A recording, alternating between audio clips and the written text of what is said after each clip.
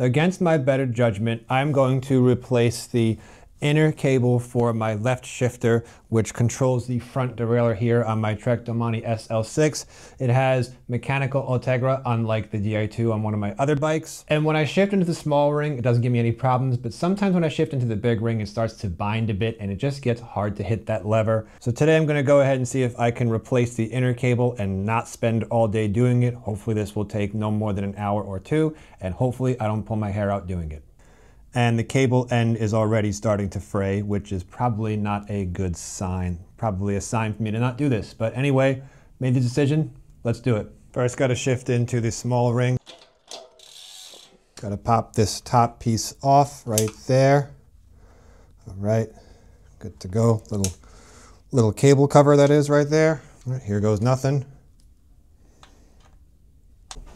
Go fix the light so you guys can see a bit better, so I can see better too.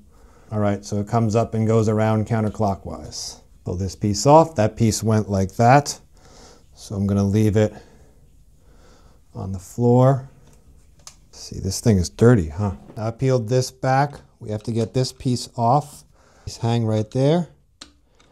And I'm gonna use a very tiny Allen key just to try to fish this out right here. This is not easy to get a grip on here. Oh, we got it. Means we can cut this piece right about there, just so that it's easier to go through the inside of the cable, since we're not replacing the inner cable, just the outer cable. And let's just give it a pull. Oh God, it is. Oh, there's a lot of resistance.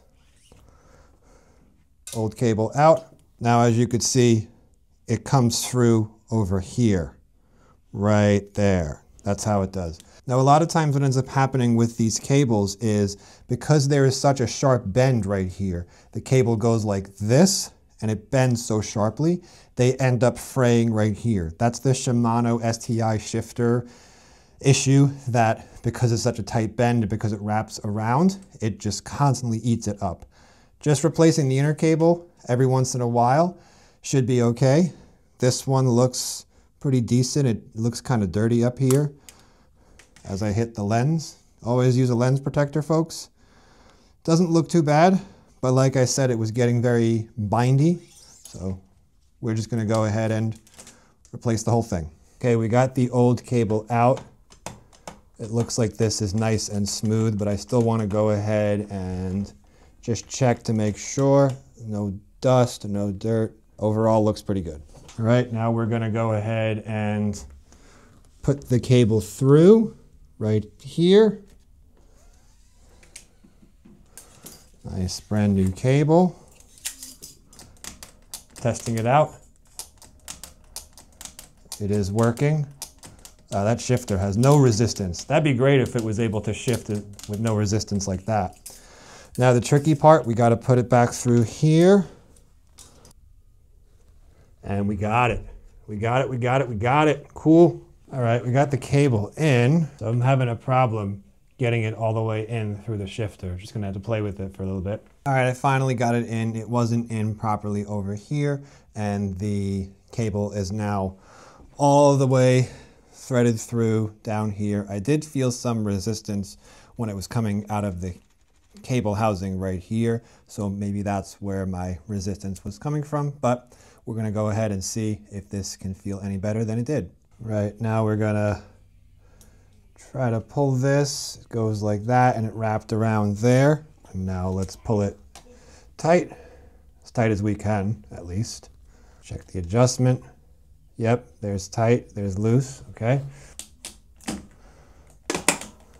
Oof, God, that is hard to shift. But we probably need more cable tension. All right, let's tighten this up. And final thing, we're gonna put this back like that. That way it's nice. And we can clip it right there.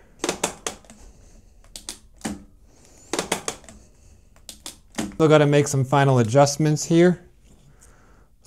Let's put it all the way in low gear. Cover this up over here.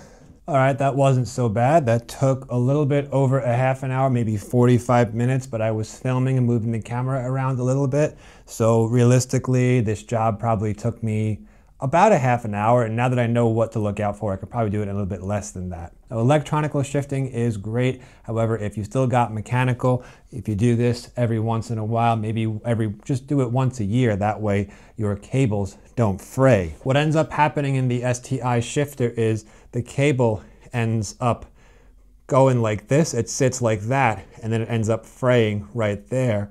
This one's still pretty good, but you could feel it does have some cuts in it, and that's where you can get the STI shifters to eat the cables, as people like to call. So a bit of preventative maintenance, just replace your inner cables, should get you some better shifting performance, and you won't have to be spending a whole lot of time digging out a broken cable out of your shifters. Now I do have to set this up and index it, get the cable tension all dialed in. But overall, I am very pleased. This job was a lot easier than I thought, and I don't feel the need to upgrade to DI2 as much as I used to on this Trek Domane.